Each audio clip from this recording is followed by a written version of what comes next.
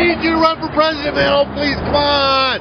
Ron Paul, run for president, Ron Paul. So tell me, what are you doing here, Mr. Vallejo?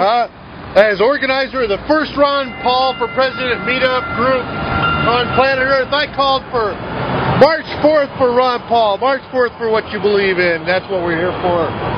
People are just starting to arrive. I hope we get a bunch of people here. Yeah, we will.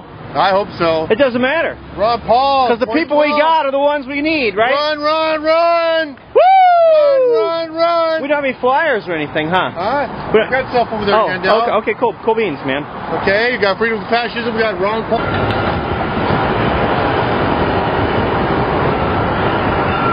Hey, how many of those flyers you got? You got any more of those flyers? Can I get some? Sure. No, I need like a... Yeah, there we go. Okay. Perfect. Hey, we're going to be arresting George Bush on 16th when he comes to town. What do you think of George Bush? Is he a criminal? George Bush is a criminal.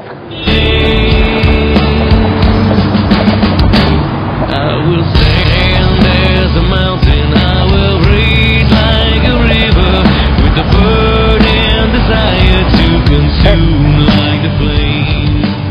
Hey, we're gonna arrest George Bush when he comes to town on the 16th. George Bush, the war criminal. Come check it out, man. It's gonna be fun. Hey, we're gonna be arresting George Bush when he comes to town on the 16th. Really? Yeah. No, I'm not kidding. We're gonna arrest him.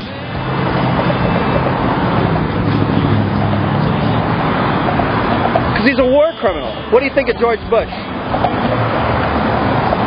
Well, I don't know much about him, but war criminal. Yeah, he's a war criminal.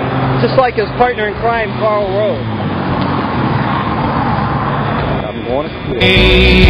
But heaven knows the outcome of this race. It begins today. As the waters rise, they finally meet your eyes and mine. And your force, your army of one.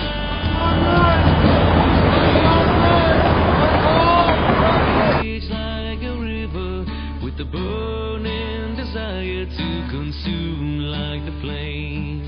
To know every moment.